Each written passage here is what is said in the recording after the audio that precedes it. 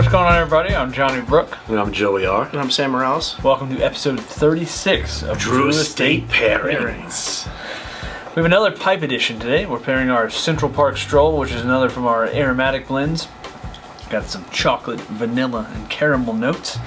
And we are pairing it with the, I guess, kind of famous Dogfish Head Worldwide Stout. Definitely famous. This is an epic Imperial Stout here. I think it clocks in right around 18% depending on the batch. Yep. So lots of roasted coffee and chocolate notes, you know, kind of typical. All those classic stuff. Yeah. But the booziness of it is definitely hidden very well. Yeah. Yeah, you don't feel it. You definitely not don't at all. feel it. How do you guys think it pairs with this pipe tobacco? Again, it's another great one where stouts go very good with more robust tasting tobacco. Yeah, definitely. Definitely. I mean, you know, as I said, this is an aromatic pipe tobacco. It's probably our most popular from our aromatic line. Yeah. Yeah, definitely. I mean, if you... I can see why with the room aroma for sure. It's delicious. Yeah, I mean, because there's really no one flavor that you kind of pick out. It's just kind of a general kind of really good, almost like a baked good.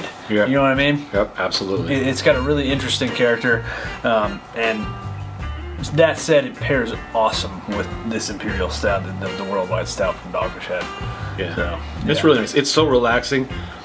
Smoking this blend with this beer, it just puts you in another place. Really, what for me is what pipe smoking is all about. Just very relaxing, very chill. This is like man yoga. I mean, I've actually never felt so smoking a pipe before. I mean, wow.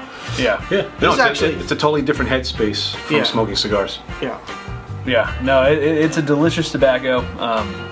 You can really kind of see what people are raving about, and if you're just getting into pipe smoking, this is the one to try. I think. Yeah. You know, very easy to smoke.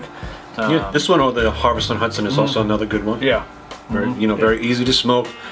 Really nice aromas, and something great to start with. Yeah, it's delicious. So, anything else you guys have to add? No, I think that about sums it up. We're gonna chill out and smoke the rest of this bowl.